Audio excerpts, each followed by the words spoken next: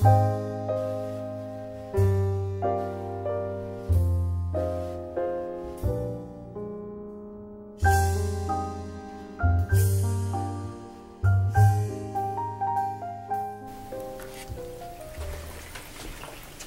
want to discuss a few concepts in Chinese medicine and natural medicine.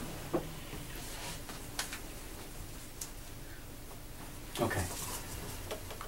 So we talk about something called qi.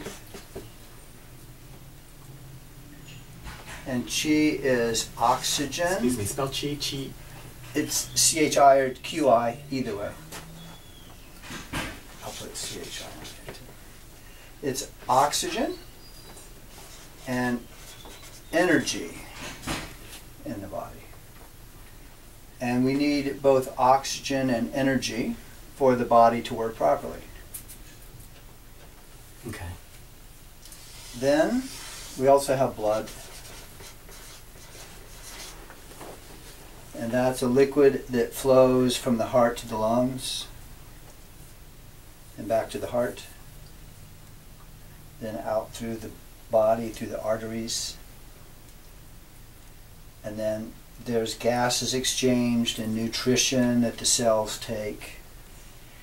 And there are toxins and waste that get dumped into the blood to be cleaned out. Then it goes back through the veins. It's filtered by the liver and the kidneys and the spleen,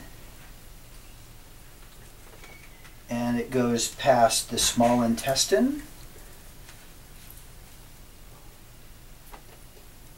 where nutrients from the food is pulled into the bloodstream.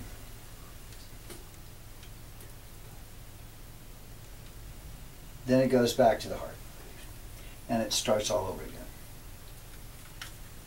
So I'm doing this arrow showing that the oxygen is flowing in the blood.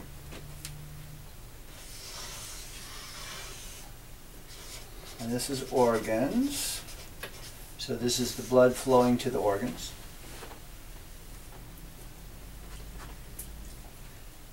And we also have blood and oxygen flowing to the C and S. CNS, then what does that mean? That is central nervous system. And central nervous system is the brain and the spinal cord together. Surrounding the brain and the spinal cord are three membranes like plastic wrap.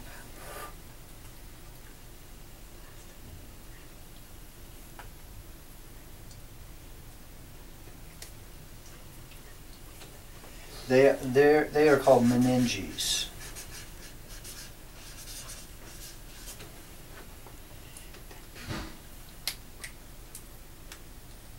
And they totally surround the spinal cord and the brain, and they protect it.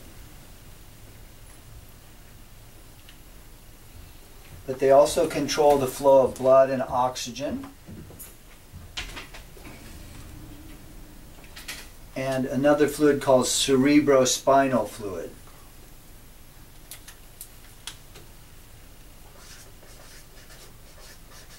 And cerebrospinal fluid is only found in the brain and the spine. That is why it's called cerebrospinal fluid.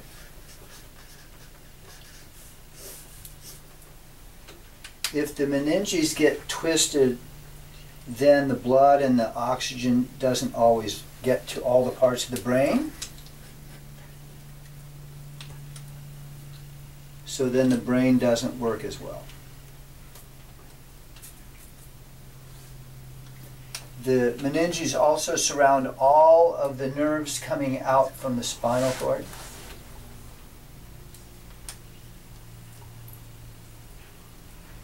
And from the brain. So the brain has 12 cranial nerves.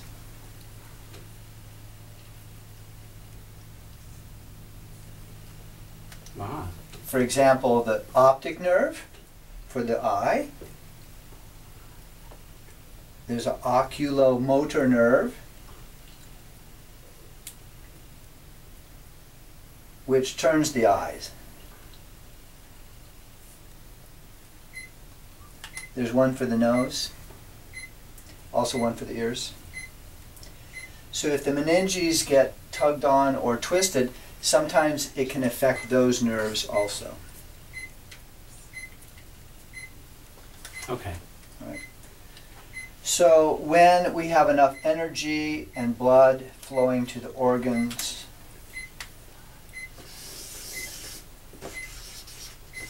and central nervous system, then the chi provides oxygen to the body. The blood provides nutrients. The organs provide things like hormones.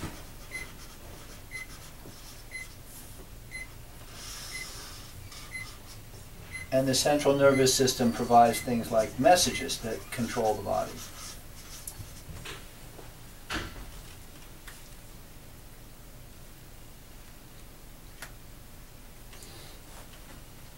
When this is all working properly, we have what is called 100% function.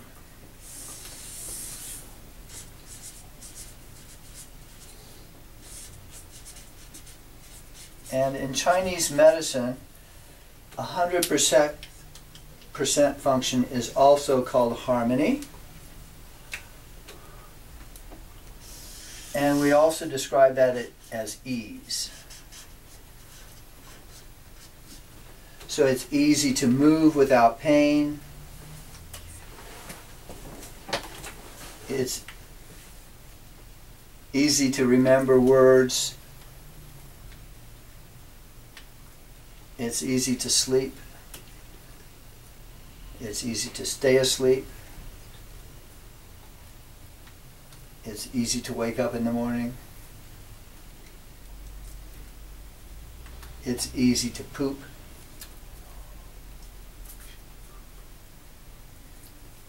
Etc. Everything. Everything. If there is a blockage,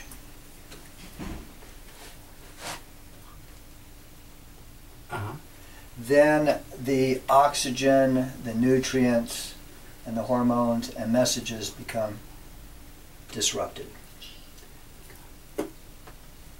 And we call that stagnation.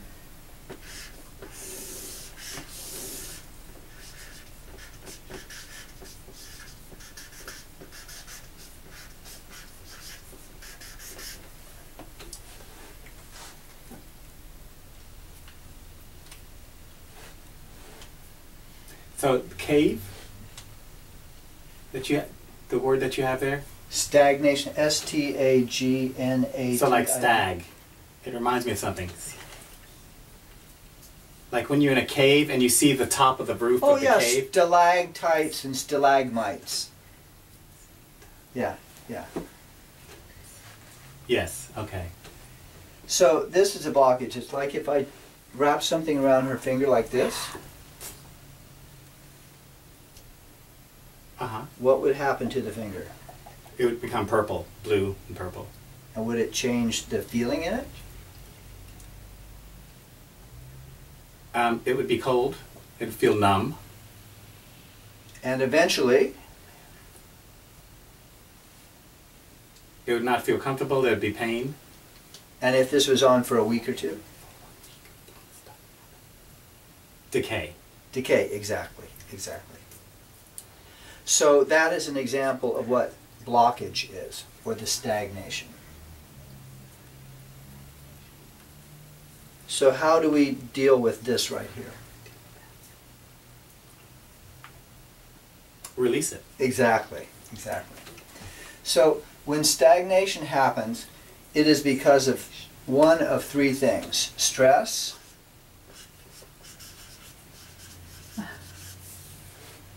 Oh, I know that one really well. trauma, and toxicity.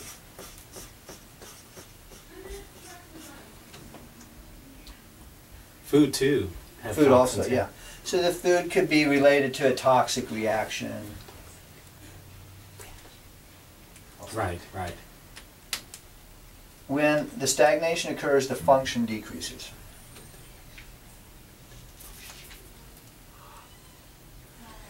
When our body gets to 80% of functioning, So when that happens, like when you're exercising, when you're inactive, that also happens? stagnation happens with inactivity also. Okay. So with the stagnation at 80% function, so we've lost 20%, we start developing malfunction. Yes. If the stagnation is not corrected, Like disease. When I see that, I think of disease. that's next.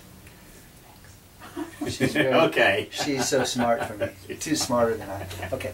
So if this is not removed, then the function decreases more. And so at 60% function, that's when we get disease. And so if the stagnation still continues, just like with her finger, at 40% function, we develop symptoms.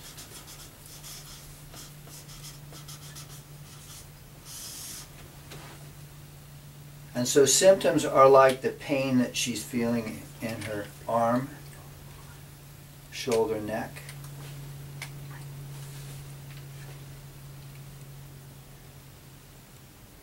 So this is the big picture of how things develop.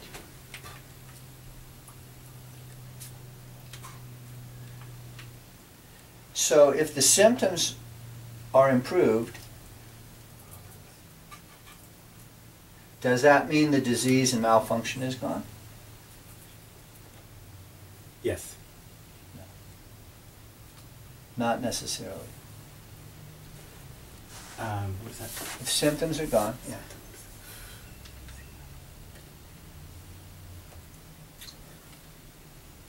I thought you have to get rid of the stagnation, and so the flow and everything improves. That's correct. Your percentage goes up. That's correct. So there are some diseases that don't develop symptoms until they are very advanced. For example? So like cancer. Cancer, yes. Diabetes. So there are many that become worse and worse, and then you start to notice. That's when the symptoms develop. So it is possible disease can be there without symptoms. So we use a variety of ways to find out where the stagnation is, where the dysfunction is. Those are called signs. So signs, we might use X-ray, lab testing. In Chinese medicine, we look at the tongue. We feel the pulse. And also general how you look, Yes, and facially, your skin tone, Yes. your hair. exactly. So when the symptoms are gone, we still have ways to understand where the function is by using signs. And the long questionnaire form, that big one she just filled out, that falls into this category here. I see. Question? That's pretty good. I'm wondering about, yeah, I know stress and food, I'm familiar with those. And also mentally, when you're concerned about a lot of things, yeah. I remember I was going to chiropractor for some adjustments, and I saw that it really helped me after, you know, going a few times. But before then, I was a little bit up and down with my health, but after going to a chiropractor, it all became steady. And the chiropractor also removed the blockages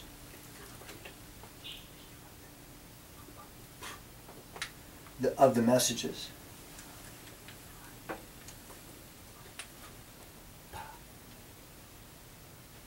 Because of subluxations. Sub, S-U-B, sub, L-U-X-A-T-I-O-N.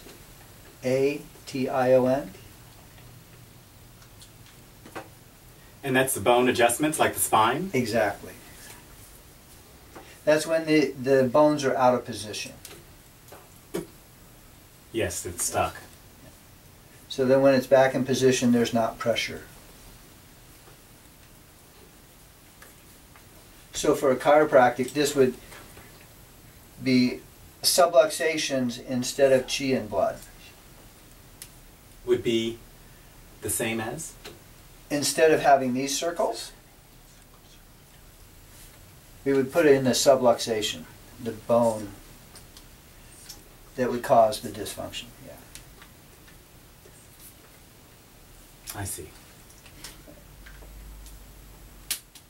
So they should require learning of this in like elementary school, middle school, and high school.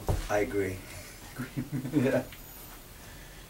All right. So that's all I wanted to explain today. Okay. Thank you for listening. Thank you for interpreting. Yes, and I'm a teacher, so of course